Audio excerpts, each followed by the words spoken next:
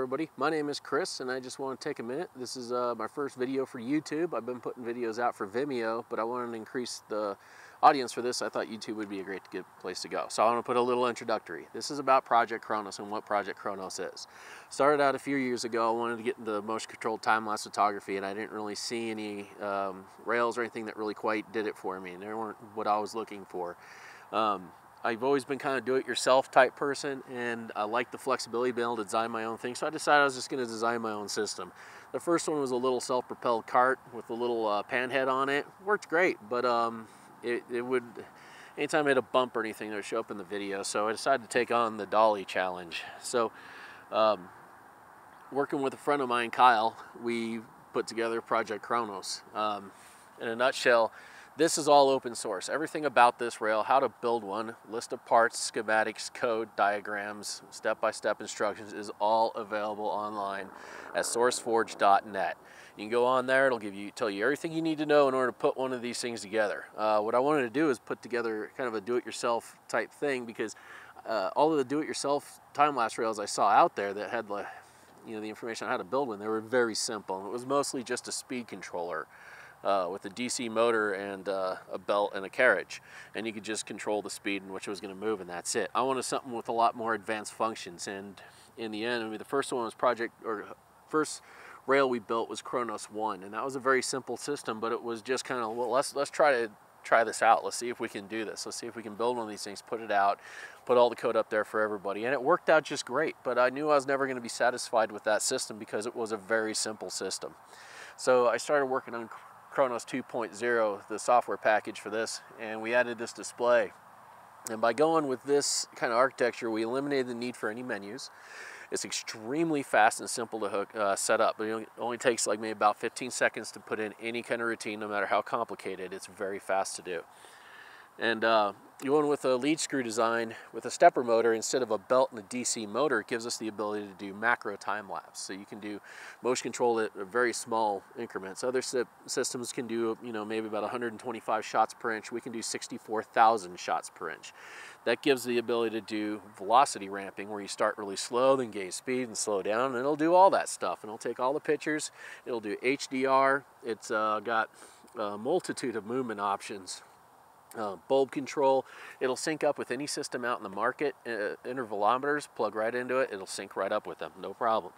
So all the code for this is up, and that's what Project Chronos basically is becoming this online community of time-lapse enthusiasts who like to build their own systems. There's easily 20 or 30 of these that we've already put together for people. We will put them together for people for a price if they're not willing to go through the effort of doing it themselves. There's a lot of other people who have opted to do it the do-it-yourself route, and they'll send us some emails and questions and stuff if they're running into problems or snags, and we'll help them through it. All this kind of stuff is free of charge. My time and my emails are all free. If you want me to build something for you, though, you're probably gonna have to pay, because Kyle and I, this is not a company, this is not a business. We both have full-time jobs, full-time families, and all that kind of stuff. So this is something that we work in on the side. But in a nutshell, this is it. This is the Chronos 2.0 rail. This is the control box. It detaches. I'll go over a lot more information on this. I've got a ton of videos that I'm going to be bringing over onto video, including all the Chronos 101 episodes, which explains how to use this, what functions do what, and basically how to set it up and how to work it. Then I got a bunch of videos that are the Chronos News, which is something that's kind of an ongoing series that I'll do maybe every month or so. I'll get off my butt and put one of these together. And in that, I'll just discuss time-lapse stuff, things that are going on, terms, stuff, anything that I really think of that I feel I could address and help answer questions and help people out. If you want, you should go onto Facebook and look for Project Chronos on the pages and like it. Also, go check it out on sourceforge.net, search for Project Chronos, and you'll find all the information, schematics, and all that stuff on how to build a system like this. And if you want to put one together, you need any assistance, help, questions, comments, feedback, we would love to get it. You can reach Kyle or myself, Chris, at projectchronoshelp@gmail.com.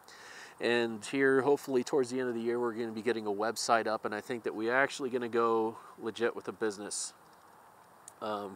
Project Chronos, or Chronos 2.0, will always remain open source, but we have a couple other things coming down the pipeline that are just probably beyond a do-it-yourself type system. It requires a lot of specialized parts, special requests from vendors and stuff like that. But go on there and check it out, because we got some really exciting things happening. So keep an eye out on this. I'm going to put together a video on Chronos 2.0, just like an overview to help explain it. And then if you want to go further, you can look at the Chronos 101 episodes. And I'm doing a lot of testing. I'm out here today. I've got a lens motor that I'm going to be testing that will adjust the focus. So I'm going to have some fun with that. I also have the latest incarnation of the Project Clover prototype. Project Clover is going to add multi-axis support to this system. It's not going to replace this system. It's an add-on to this system. And actually, it'll add on to any system. It was like Chronos, it will sync up to anything out there. But, you know, keep an eye out for that. We're trying to get as many people aware of this as possible. This has been a lot of fun, and so far we have one of these on every single continent except for Africa. And yes, we do have one on Antarctica, and we're really stoked about that. Look at our Facebook page and you'll see the information about the Sub-Zero system we put out. It was pretty cool. It was rated down to -40. So thanks a lot, and hope to talk to you soon.